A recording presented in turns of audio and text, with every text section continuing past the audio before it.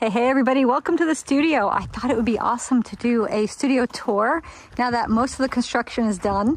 It's not 100% yet, but I thought we'd talk about it a little bit. Now, we'll show the outside quickly because that does come into some of the stuff that's happening on the inside.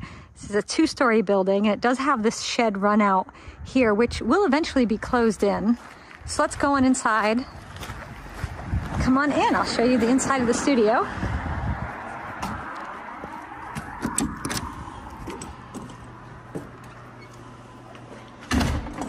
So there's the inside of the building.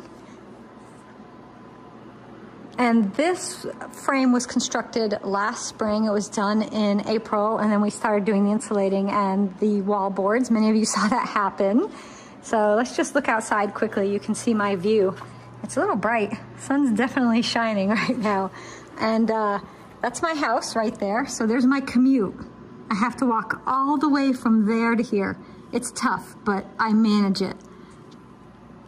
All right, so here's my studio space, and as I mentioned, it's not quite finished yet. We're still working on it. We have more things that are going to be complete this spring. As you will notice, there's wall boards on the wall, which, you know, that's where you put your wall boards. But if you look up here, there's none yet. So I have to finish painting the boards because I've painted every single board in here by hand. I have to finish painting them, and then we have a crew coming out because it's so high up there that we're not climbing that. We're gonna have a crew do that. So that's gonna happen. So that's what's left to be done with the studio construction, is getting the ceiling and the loft area complete and a little bit of work on the second floor. I'm not gonna show the second floor today. We will do a full tour once the building is complete, but right now I'm just gonna show you the pottery studio. So there's my filming area. So we'll just start over here. Most of you will recognize it. This is all of our gear. You don't usually see all of this, but there is a lot of cameras. There's a lot of lights happening. You usually just see, isn't that nice? That's what you all see. And I'll take you around to show you what I see because it's totally different from my side. So this is the filming wall, we call it, and this is the filming area. And here's what the magic is back here. I've got some things. I don't keep a lot of things back here because I store them where they belong, and when I need them, I pull them up. But I got a few things. And this is what I see when I look at you. Hi, everybody. This is what I'm seeing. I'm seeing all of your smiling faces. I'm imagining them all out there. So this is what I see. Right now we don't have all the cameras on, but you can see the monitor right there. I can see you now. It's actually set up for sitting down. I have to adjust the cameras for standing. So anyhow, I've got some things arrived in the mail. I got some goodies from Diamond Core Tools. I'll have to open those up. But I have my rolling pins, some of them, on the wall here. Not all of them. I've got a few more stored down there, and I've got a few more around the studio. But this cabinetry system I got from IKEA. I did a lot of storage solutions from IKEA because they're so easy to configure for whatever you need for your space, and they look great. I mean, this looks fabulous on camera, and it looks great as a gallery, which I have basically the twin to this setup over there, and we'll get there in a minute. My lovely ClayShare sign, and then the sun shining through. It's all of 16 degrees outside today, so it's a little chilly. So let's just go over to the gallery since we're over here. You know, and I want to mention, when I built this building, normally people will have the second floor go the entire length, and I decided to do a loft because I wanted more light. I wanted this to be a very bright, airy space. I spend most of my life in this building, and I want it to be a place that's welcoming and open. You'll notice it's very open in here.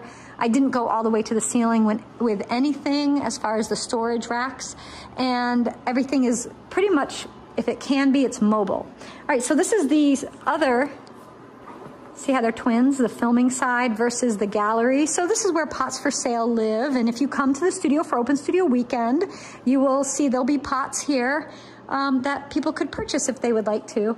And I have my plants that were given to me by one of our lovely members. I've got some of them still alive. Yeah, I kill plants, those poor things, but some of them are hanging on. And then let's just take a look around. So right here to the right, I have my glazing area. So I've got this table here where I've got some of my dip and pour glazes. I've got this really great stainless steel workspace here. I've got my glaze book. I've got technology is my life, right? So I've got stuff charging, little sketches. This is what I'm doing for the ClayShare Con demo. Some great bamboo ladles for glaze dipping and pouring. Test tiles, more test tiles. I have bins of test tiles. Those are just some I'm working with right now. And then over here I have some rolling racks. I love these because I can move them. Same with that table, by the way. I didn't mention it's on casters. So I can move it if I don't want it here. So say Open Studio Weekend comes and I need to change things around, I can move this table out of the way. All right, so these rolling racks, which hold bisqueware or drying pots, depends what's happening in the studio, they can be rolled anywhere I want to go. And that's important for me because that shed runout I was talking about, that shed part on the outside, you can kind of see it outside the windows here, that's eventually going to get closed in and become the glaze room. And my gas kiln, we'll see it out the other window, is way down at the end. So eventually this, in the summertime I do open it up and leave it open, but this roll-up door will just lead to the glaze room. So that'll be a whole nother section of the studio once it gets complete. So these mean I can unload my bisqueware from the kilns. I can load them up on the racks and take them right out to the glazing area. And eventually that's where all the glazes will live. And so here are my 3 electric L&Ls that I have currently in the studio. I'll do another video talking about my L&L kilns. And I do have another L&L that's 50 years old that I use as a raku kiln. It's not hooked up yet, so that will happen in the spring. It's at the other studio, our old studio, which we still have. Another great work table. I usually glaze on this one as well. And again, I mentioned everything is on wheels, so it can roll around. And I can take this table and I can roll it up to the front, put it right as an L up against the other table, and I can have a great big work surface for glazing on. So it's really fabulous for that. This is another nice storage and glaze storage, and it's on wheels cart. This was a gift from Jeff from GR Pottery Forms. He sent me this as a studio warming present. Currently it has bisqueware on it and my Artista wheel. The Artista wheel is actually going to move. We're building a table for it. It's going to go next to the filming area. So that's going to move. Now I do have in this box the cover for this rack. It actually has a plastic cover that tents the whole thing. And I just haven't set it up yet. But I'll get there, I promise. I'll get it done eventually. All right, we're kind of at the back, so we'll keep going. This is the kiln wall, so that's what we call this. Some storage for my kiln posts. Still working on what I'm gonna do with my kiln shelves. Haven't got there yet, but we will get there. This is how we go to the second floor. We're not gonna go up there today. When it's finished, I'll share it. Back here I have some glaze storage. These are also from IKEA. They're called their Ivar line. They're a really great modular system. I have the 12-inch deep. I think it's actually 11 3/4 inches deep, but they're great because I can access them from the side, from the front, and actually I've set it up so I can go upstairs and I can get my glaze from up here too. So no space goes unused here in the studio. All right, we'll come back down. The studio is heated by a pellet stove. I use about 1 bag of pellets a day in the winter, which is phenomenal for a space this big. It's very well insulated and it really is a dream to work in. Over here I have my Dust Cobra. This is an industrial grade vacuum that is specifically made for vacuuming silica. It's the only vacuum that is. Don't use your household vacuums to vacuum in your studio. They're not safe. This one is. And it's great. It's fabulous. All right, I've got more storage ideas for you. These are 50-pound dog food storage containers right here. Let me drag one out. But they'll hold a 50-pound bag of dry materials. And for me, I make a lot of my own glazes. This is a great way for me to store it. So that's the Minspar 200. I wrote it on the outside as well. And I can take that outside to mix glazes. I don't mix glazes up in the studio. I don't want to have this dry material up in the air. So I have some dry material storage in here, the rest is outside. And here's some more dry materials, things that are smaller, that don't fit in bins, that fit in bags, are in here. My iron oxide, I have a couple different types of iron oxide, and some other materials and stuff. Glazes that didn't fit on the shelf. I'm still working this corner out. My aprons, which I do need to find a better hanging solution, but right now that's working. Another rack full of glazes. Did I say that this rack will hold 240 bottles of Amico glaze? Right? So you can, when you buy these, buy extra shelves. They come with 5 shelves, I believe, and I put 3 extra for a total of 8. And then over there, I think I did 10. And I can make them shorter. So it's entirely up to you what you need to do as far as making it modular and everything. It's fabulous. And then some more materials back here. I have some of my mason stains for coloring glazes and such. China paints, pyrometric cones, glazes that didn't fit on the shelf again. That seems to be a common thing. There's always more glazes. Storage for stroke and coats in the big bottles and some under glazes. More test tiles. So these racks here in the middle are really where I keep my molds, my GR pottery forms, some rim templates, molds I've made, molds I've purchased, plaster molds, bisque molds, Michael Harbridge's Learn Fired Arts molds, the Forma leaves, I got a whole bunch of those, I love those. GR pottery forms. I like to store my GR pottery forms flat. Some folks stand them on the end, but I think they just last longer this way. It's better for the form. Rim templates over on this side. And you know, as I go on, if I need more storage, I've got space. I can add more racks, so I just haven't got there yet. This really great little chest of drawers that's full of goodies. You know, some sprig molds and that I made from things, and got stamps on top and all kinds of stuff. So these drawers I use for cookie cutters. These are my De La Design cutters, are all in this one. These are just commercial cookie cutters that I picked up wherever, all over, are in these two. But again, they're on wheels, so I can take them places. So if I'm working, and I didn't talk about my work table, but we'll get there, but if I'm working at my work table or filming, I can just roll my cookie cutters up there and have everything right at my fingertips. So it just makes my life so easy. Always need more storage. These big bins I picked up, and they're fabulous for storing the big cutters. I have things like my immersion blender and my Iwatani, which is my blowtorch nozzle, which is in there, and some other goodies. My Bailey slab roller. And what I love about this is that the way the table is, I can store so much under it. So there's some lace, some templates from craft foam. This is full of templates. This is full of lace. And then around the other side, I've got, what do I have over here? I just got a new bin, so this it's brand new, so there's nothing in there. But this one has got a few things. So try to be organized. That's the big key, right?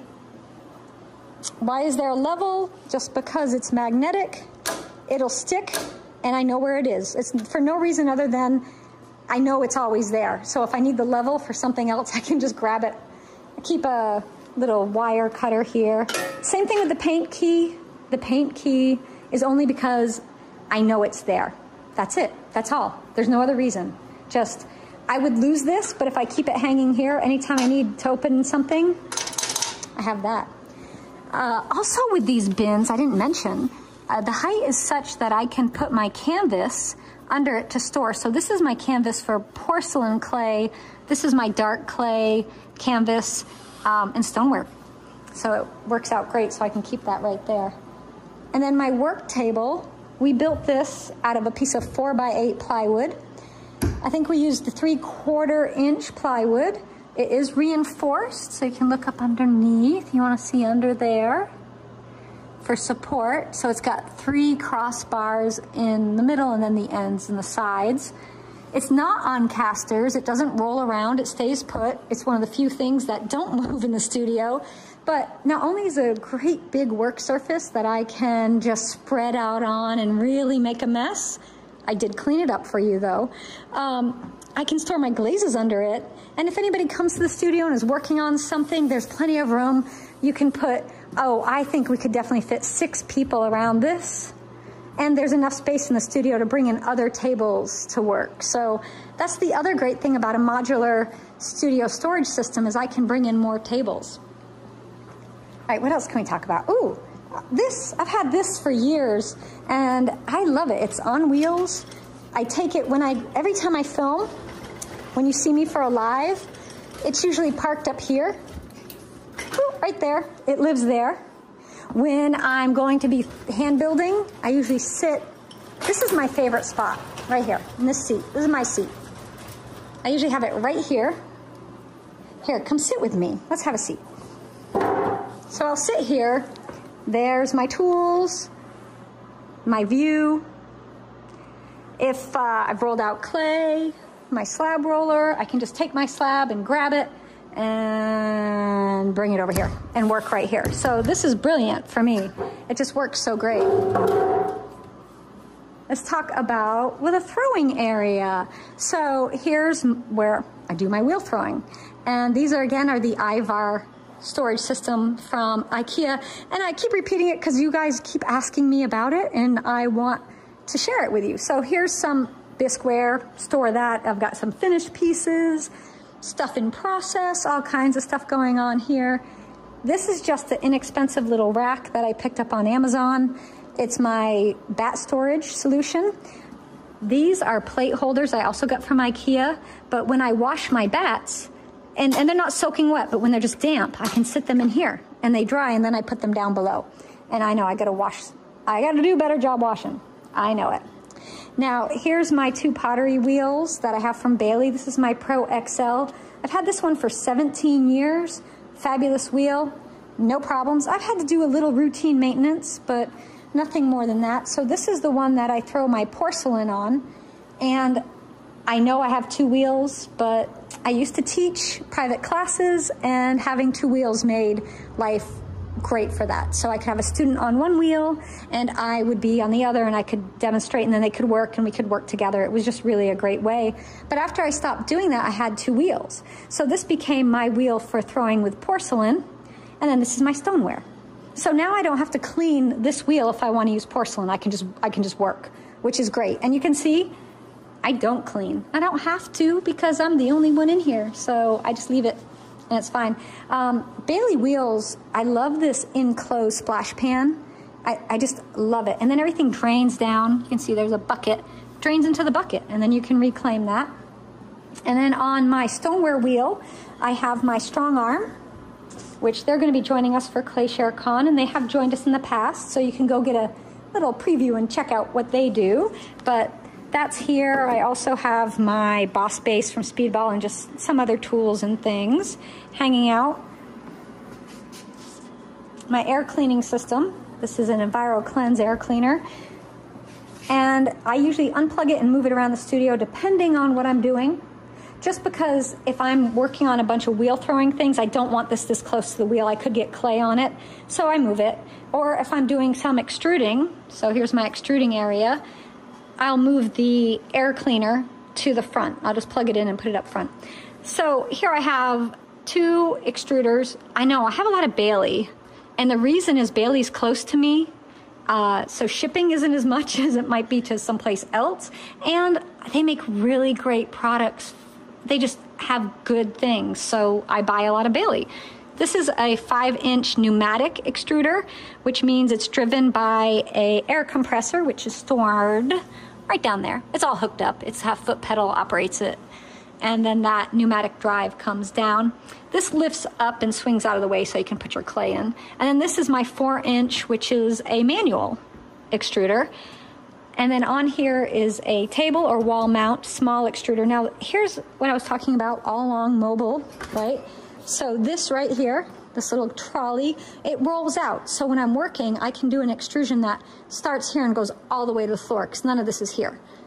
But when I'm not working on extruding things, it's just a great place to store my hand extruders and my dies and some other things. So just is really handy in the studio. And it just rolls out, and usually I put it right where this air cleaner is. And that way I have a work table that I can work with and space to do my extrusions. All right, so here's my wedging table. A plaster bat that I poured into my old wedging table, but that table died. Like, I just used it till it broke, and we built a new table. I took the plaster out of it, and I've been using the same chunk of plaster for about 15 years. Can you believe it? And it's still going. But it's a new table. We just built it with a flat top, really well reinforced down here, and it's been working great for us. So from there we come to clay. Now my clay storage is really interesting because you'll notice that it's all on these dollies, and that is so I can move it, one, to make room in the studio, but in the summertime I don't keep my clay here. In the summertime the clay stores by the pellet stove, but in the winter I don't want it near the heat. So in the winter I just roll it over here, but it's not in the way, it's on dollies. These dollies will hold 1,000 pounds. Each one of them. So I just roll it out of the way if I need to reach something. I mean, I can get down there, but I can move it. Sometimes I move it over toward the slab roller, you know, it just depends. So my studio does not have running water or sewer. So that is why I have a sink. I do bring buckets out to the studio and use that for many things, but sometimes you just need to be able to clean your supplies, your glazing, and you want to clean up your stuff. And so I have a sink. Diamond Core Tool makes this, it's fabulous. I also have a couple different mops. I have my spin mop for big mopping, and then this little one from Cedar, you just fill it yourself with water, and it's great for cleaning up small messes, so you can take care of everything pretty quickly. All right, we'll go in here. So as I mentioned, the studio does not have sewer or water, but I do have a bathroom because I have an incinerating toilet. So this is my Incinolette.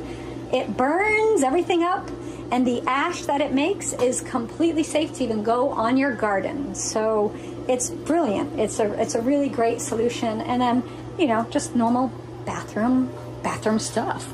So yes, there's a bathroom in my studio, which is very nice.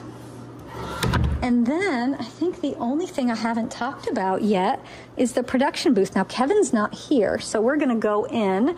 And like I mentioned, we are still working on the space.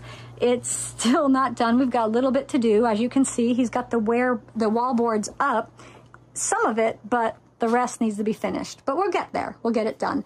So this is Kevin's production booth, and this is where all the production happens for ClayShare. I'm going to zoom back a bit. Look at all that. There's a lot happening, and he doesn't even have all the monitors on, but all the different cameras. When we bring people in on Zoom, we have all these computers, so we can have multiple people in when we do guests and all of that.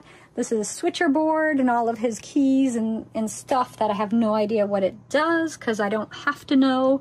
And he can look out and see this window opens. It's open right now, so we can talk to each other, or he can shut it if he's having a meeting with somebody or talking to someone or just wants some privacy.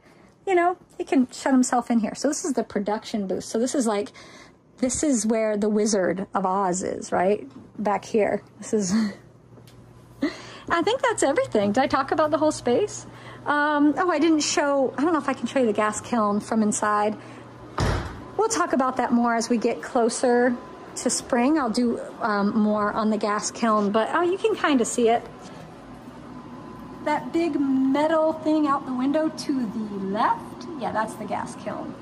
But there it is. There's my studio, and a lot of light, a lot of open space. It's very airy. It's very welcoming. We've had many, many people in here already for open studio events and such, and it doesn't feel like you're crowded.